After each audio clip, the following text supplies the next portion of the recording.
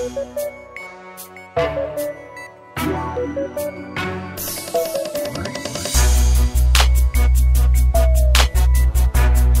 everyone, and welcome to this brand new edition of The Take for Thursday, January 19, 2018. I'm your host, Kendrick Diggs, and this is the 20th episode of The Take.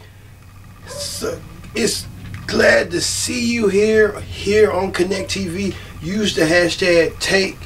But let's get to the big story. The big story of the week is this: President Donald Trump made headlines this week and made this crazy announcement. Crazy. Having all these people from shithole countries come here, the president said today at the White House. His comments reported first by the Washington Post, confirmed by CNN, and amazingly not denied by the president or the people around him.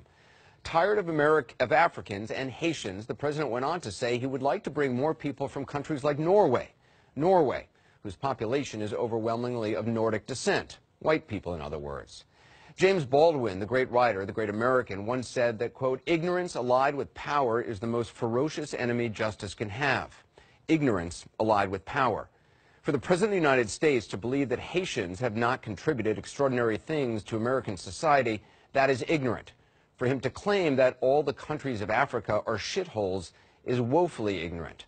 But as disturbing as you may think these sentiments are, these comments by the president, they are actually not anything new. 3 weeks ago, the New York Times reported something else the president said about Haitians in another meeting at the White House. About Haitians, he reportedly said they, quote, all have AIDS, and said that Nigerians, quote, live in huts. Now, the White House denied he said those things at the time 3 weeks ago. They are not denying he said the comments today, which were spoken in a room with bipartisan lawmakers.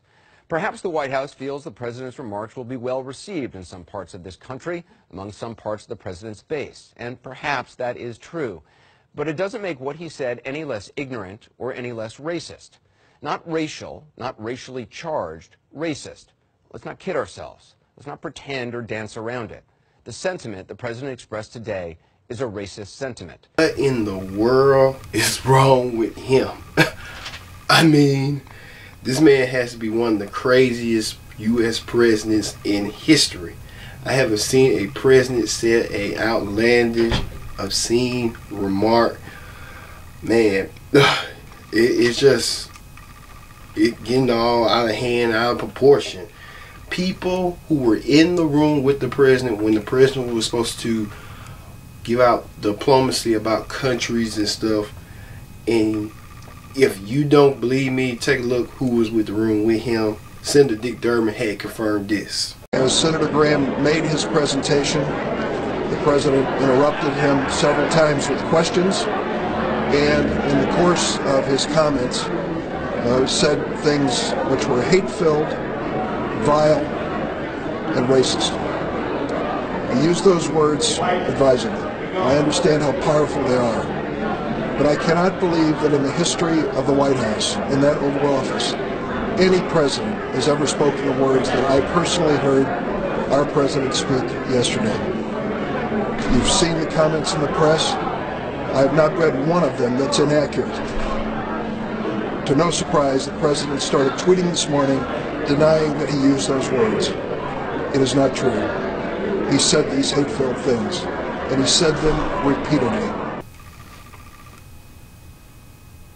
Yes, he did confirm what the president had said. Was it wrong? Was it? Yes, it was wrong. Even House Speaker Paul Ryan was nervous and did not know how to approach the situation. Take a look. The president said something yesterday. Or reported. He said a lot of things yesterday. Which one are you talking about? It's a word I can't mention. Yeah. It's about African countries. Yeah. It's about immigration, which is tied into your job because, well, you have a week from now, there's another deadline on the government shutdown. Immigration's a big part of that.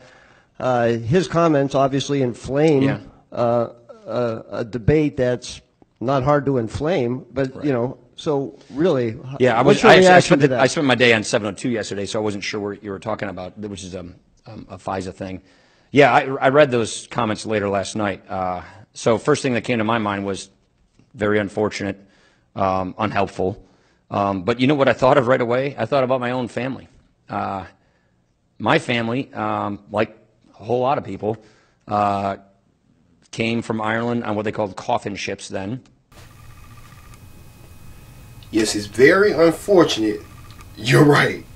But it's very unfortunate for the Republican Party to clean up this mess, because the Republican Party don't know what to say, what to do, how to make this PR crisis come to an end, because the president is loud, obnoxious, and just don't give a flying you know what. And because of this, it's going to be a long, hard way to clean this up, because President Trump ain't backing away, the White House ain't backing away, the Republican Party, you might well say, they at a standstill, don't know what to do, and the Democrats saying apologize, and other countries are saying apologize too. Well, you can see those tweets that the president had made and stuff like that. Well, since the president called countless countries that word that we're not going to use here, is we're going to call it expletive. Well, people are going, showing, and telling the world how he thinks, how the world operates without him thinking that way. Take a look. The president quickly responded to Twitter and denied that vulgar remark. Vulgar, obscene. I get it. Even though you can be the president of the United States, you can also be wrong on your own viewpoints, your own opinions. But this president just don't care. He feels like he's the king of the United States, and this is his castle, and many people are not buying it one bit at all. You have, and then you got to look at it. You have some good apples, you have some bad apples. They're just human beings, just like the president is. And you know, he got his views and opinions, and they got their views and opinions, and nobody ain't trying to back off. That's why the United States is kind of like, we in a standstill. Believe me, because he don't want to apologize too much. Well, speaking of that, Hawaii, the state of Hawaii has suffered a emergency situation, thinking that it was missiles and stuff was going to strike, but it didn't come out to be. Take a look. Residents seen running for cover, families hiding in bomb shelters. Take a listen. This is not a drill. Take immediate action measure. The dire warning of a ballistic missile threat buzzing on cell phones stripped across television screens. Residents told to seek immediate shelter. Quote, "This is not a drill." It took 38 minutes for some people to get the all clear. The message, a human error false alarm. And it comes just weeks after Hawaii reinstated a Cold War era missile alert system in the event of an attack by North Korea following Kim Jong-un's repeated tests. In Hawaii tonight, the governor saying an employee at shift change is to blame. But there are so many questions still. And ABC's Stephanie Ramos starts us off from the Pentagon. Hawaiians fleeing after waking up this morning to a nightmare scenario. The message sent at 8:07 this morning on TV, radios, and going out on cell phones reading, "Ballistic missile threat inbound. Seek immediate shelter. This is not a drill." The warnings left an entire state terrified. We were up on a mountain and we almost fell off of it trying to get to our children. People pulling over in tunnels, confused tourists hunkering down in hotels. People are hiding in tunnels, people are locking down their homes, they're heading for the mountains. One mother saying her daughter was away at a slumber party when the alert went out. And she's like, "Mom, what are we supposed to do?" And I'm like, all right, stay there. If something happens, no matter what, do not leave that house. Families filling up their bathtubs with water and stocking up on supplies. The people of Hawaii have been on edge in recent months as North Korea's Kim Jong-un moves closer to perfecting a nuclear-tipped missile. Just last month, Hawaii tested their nuclear attack warning sirens for the first time since the 1980s. But this alert was not real. 12 minutes after the alert, Congresswoman Tulsi Gabbard was the first public official to say this is a false alarm in a tweet. Yes, you got all the people in Hawaii going crazy, saying, "Oh no, we're gonna be punished." President Trump just in the golf course, just playing golf like he is. I'm telling you, what is this world coming to? What in the world is going on? And we don't know. We just don't know. All right, that big story came in. You know, this story, singer Seal, as we put out our big story last week that Oprah might consider run for president. Seal chimed in and said what Oprah can do and what Oprah can say. But take a look at this crazy remark Seal said. Take a look. Hi everyone. First of all, let me apologize for the delayed response, and secondly for the less than perfect lighting. I'm out in the Alps and I just got home after a day's riding, so please bear with me. Now let's get straight to it. Let me start by saying that I have an enormous amount of respect for everything that Oprah has achieved and contributed in her life. What I reposted was not an attack on Oprah at all. She just happened to be the person photographed with the pig in the picture. No, what I reposted was commentary on the hypocritical and double standard nature and behavior of Hollywood. So Fox News, back off, but I'll get to you later. Next, to those of us who support the Me Too movement, just know this. Not one of the women who have been sexually abused, not one of the women who have come forward has received any real justice whatsoever. Losing your job because you either A, raped, B, sexually abused, or even sexually harassed a woman is not real punishment. You steal from the post office, you go to jail. And hashtag real talk for a second, we all know what would happen to any one of those power abusers if they looked like me. Next, somebody posted a comment on this post saying, calling me an Uncle Tom, saying, quote, they were disappointed to see a brother tearing a sister down, end of quote. So let me get this straight. In order to promote social awareness dialogue on this particular subject, I repost, not create, but repost a meme that appeared on my social feed, and now all of a sudden it's a brother tearing down a sister issue. Let me make something abundantly clear to you. I am English born, but don't get that baby kiss from a rose stuff twisted. He put his own signature song in what he was trying to point across and got his viewpoint across.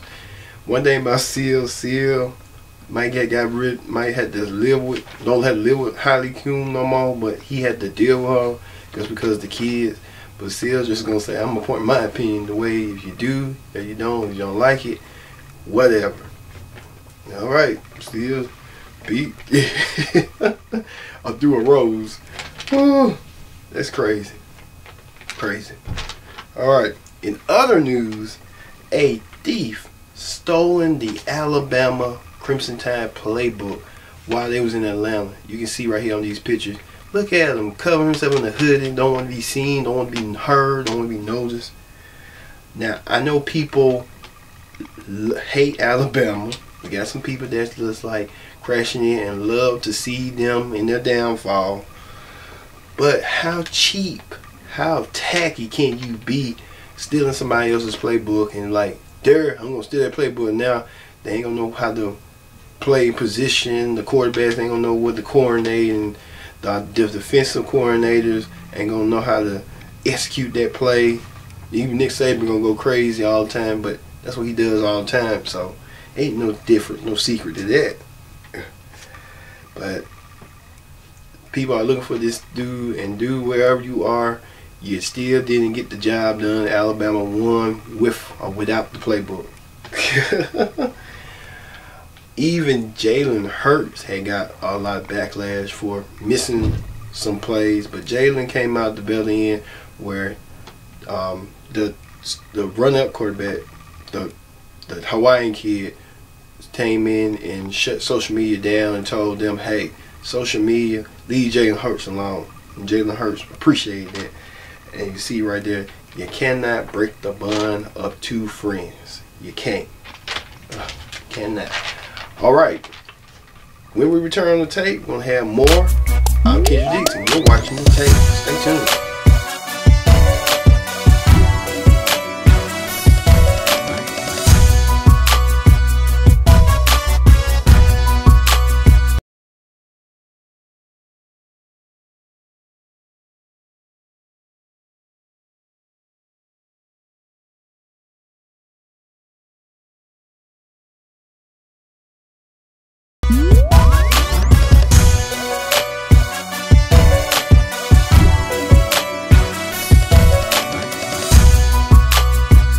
Back to the tape for Thursday, January 19th, 2018. I'm about to say 17.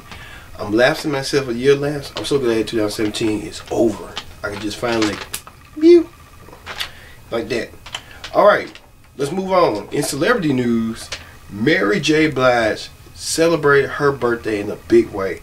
And I mean a tremendous way. I mean in a special way. Blige was in LA with who Diddy, who claims he's gonna buy the Panthers and claims he's Brother Love.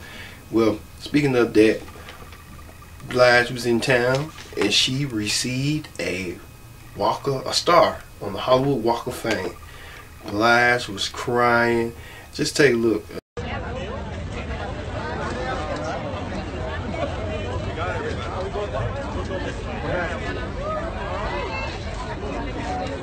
Ladies and gentlemen, we proudly welcome to the Hollywood Walk of Fame, Mary J. Blige.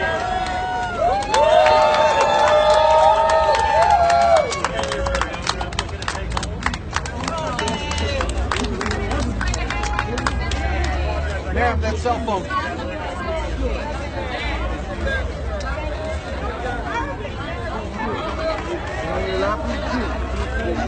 Mary J. Blige, accomplished singer, Grammy winner, sold millions of albums, singles, you know, lady who had song after song, received a Hollywood Walk of Fame. Finally Mary J. can stop with all that crying, because Mary J. been battling a lot with alcoholism, abuse, drugs, you name Mary J. been through it.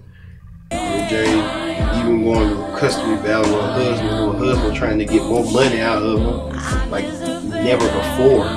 So hey, Mary J. Blige said, "Mom, not the time." There you go. Not worth my tears. Mary J. Blige, congratulations. All right, let's move over to talk shows report. On talk show report on the Wendy Williams show. Wendy Williams questioned whether those ongoing rumors about O.J. Simpson being the father of Khloe Kardashian. Now, let's go to a backstory where O.J. Simpson and Robert Kardashian, Khloe Kardashian's father, were on his murder trial, and he helped him eventually won. But many people thought that O.J. was sleeping around with Chris, who was Robert's wife at the time, and that was Khloe. And there's the eerie resemblance that O.J. Simpson's daughter looks exactly like Khloe Kardashian, and they put the two together. But hey, Wendy Williams had this to say. Take a look. 4 months. I don't think that he surrounds himself by the right people. He goes out too much, and he falls into traps that people perhaps might want to set him up for. You know, whether it's a woman trap or, you know, a bunch of guys who, I don't know. Anyway, but he wants to clear the air. He says that he is not Khloe Kardashian's father.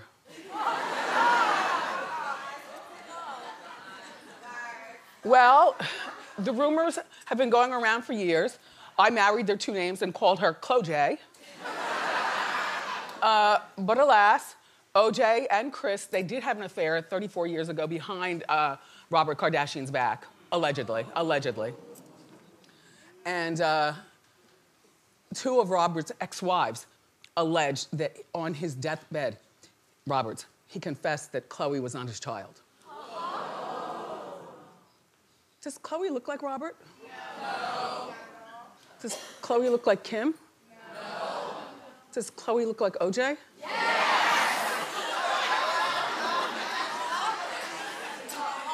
Well, OJ was spotted out and about in his dad jeans and a Buffalo Bills jersey. You know, he used to play for them. And his daughter, Arnell. And he set the record straight. Take a look. Congratulations in order? For what? We hear Chloe finally announced that she's pregnant. Well, for my God bless his soul, yeah. But really? I don't know for me. I don't think for me, I have nothing to do with it. I'm happy for him. Congratulations to her. But trust me, I have nothing to do with it. Well, you've lied to us before, OJ.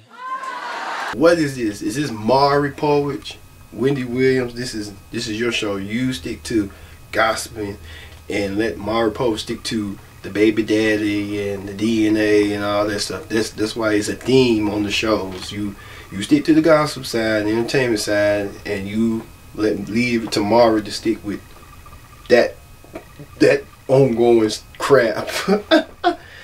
I get it all the time when people try to say, who's the father? Man, just don't know. But Wendy Williams know her place. She just was trying to test the waters and see could she do what Maury do. Stick to gossip. All right, on the political rundown this week, we continue our story on the big story on President Trump saying that word. Well, President was going to celebrate MLK Day this past week, and the reporters, the media, they didn't hesitate. They asked the question, President Trump, are you a racist? And look at the president's response. Through his bravery and sacrifice, Dr. King opened the eyes and lifted the conscience of our nation. He stirred the hearts of our people to recognize the dignity written in every human soul. Today we celebrate Dr. King for standing up for the self-evident truth Americans hold so dear, that no matter what the color of our skin or the place of our birth, we are all created equal by God. President Trump is saying, I'm here to sign a proclamation. I'm here to honor Dr. King, and the media wants the president to elaborate. President Trump saying, I spoke about Martin Luther King, and he left before annoying questions. President Trump is like, I can't take it anymore. I can't take it anymore with this. He like, I thought the job of president was easy, not hard. President Trump is learning on the go with the job. All right. Now, let's move over to Newsies. On Newsies this week, Georgia fans are still suffering the loss of losing to Alabama. And their media reports are still trying to ponder what it's going to take to get Georgia off the hump and perhaps go against Alabama next year. Who knows? Take a look. Sides of the street. The Georgia Bulldogs got a rock star's welcome home from the College Football Playoff National Championship game at Mercedes-Benz Stadium in Atlanta. Dog Nation we got the best fans ever. Some of these fans took a day off from work. Others skipped classes just to be here. The dogs need the love, so. So it was worth skipping class. Totally, absolutely. Anything for the dogs, really. Including this little guy who gave sophomore receiver Nicole Hardman this piece of art. We got a lot of support from, from the fans, and we love each and every one of them, and it's just, good to see them, still support us through the, through the loss. In return for the love, 7-year-old Dylan Davis got a signed football. I felt good to support him. Maybe he'll do good next game. And that's exactly the sentiment of so many fans who are taking the heartbreaking loss in overtime to Alabama in stride, saying there's always next year. Hey, good game.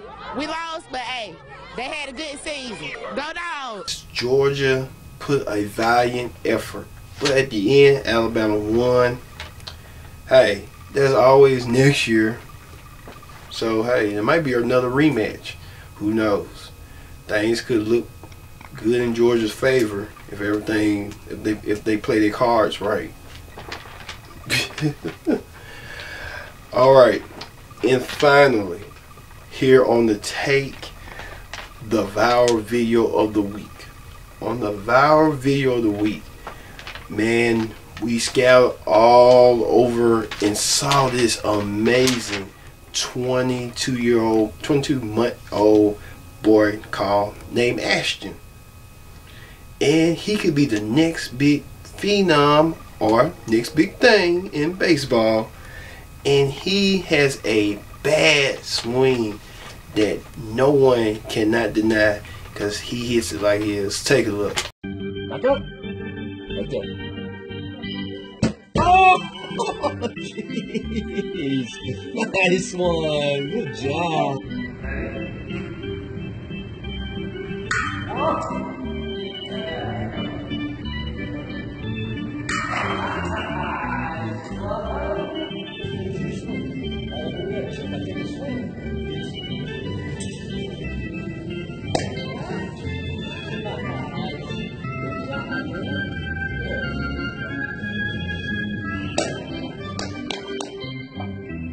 Oh,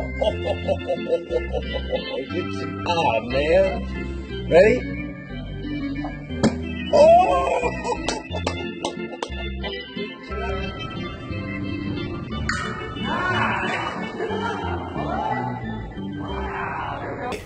Looks like young Ashton is on a roll, and MLB, look out, in 2034, this boy's gonna come and gonna become swinging with a baseball bat in hand. You just don't know. I'm telling you, he's gonna be the next big thing. I'm saying, like I'm Paul Heyman to Brock Lesnar. That little boy's gonna see his father prepping him, training him, getting him going. That's gonna be him in the next couple of years. Mark my word. Braves, get him before you know it. All right, that ends the take for this week. Hey, we gave you something more, but we'll see you next week. Shut up.